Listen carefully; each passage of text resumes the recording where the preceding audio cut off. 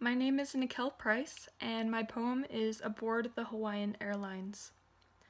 Aboard the Hawaiian Airlines. If a road traversed the Pacific Ocean, that is how I would voyage to the land where salty waves lick the beach with their frothing tongues.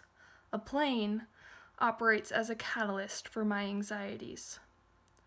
I sit in the aisle seat of row 20-something when a sneeze erupts behind me. I can almost detect the prickly parasites as they hunt for a new host to pester.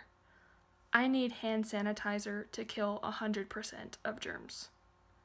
My jaw clenches as the stewardesses drone their monotonous monologue. No matter how many times I've listened, I retain nothing. Flotation device? These pancake seats are scarcely sufficient for anyone's butt. I need a Coast Guard approved life raft.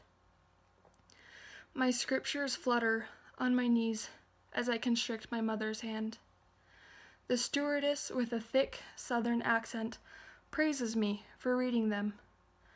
Tears splatter onto the pages as we surge through the tarmac. I need a highway to Hawaii.